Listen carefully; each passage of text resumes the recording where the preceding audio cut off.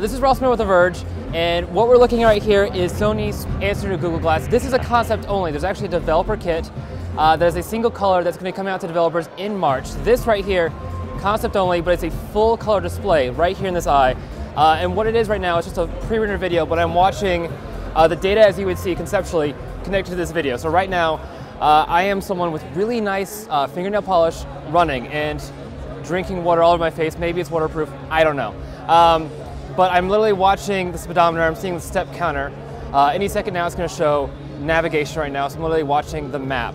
Like Google Glass, you don't see it straight away, you actually have to look just up and to the right for your peripheral.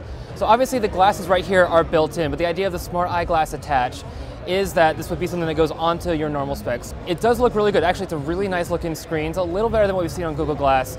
But again, what this looks like when and if it actually does come out remains to be seen. The only thing that is confirmed to come out is a SmartEyeglass developer kit. That's actually coming out in March.